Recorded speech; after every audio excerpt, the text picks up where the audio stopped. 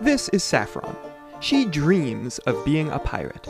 She lives her boring life in New Jersey and dreams about swashbuckling adventure on the high seas. She suffers through high school, dreaming of stealing from the rich with her true love at her back and clashing swords with dastardly villains.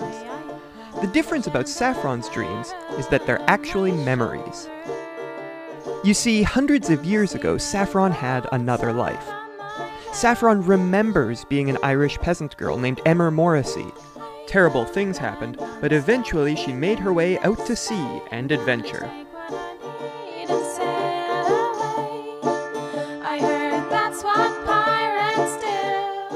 Saffron remembers that pirate life, all full of wanton violence, witty dueling with horrible Frenchmen,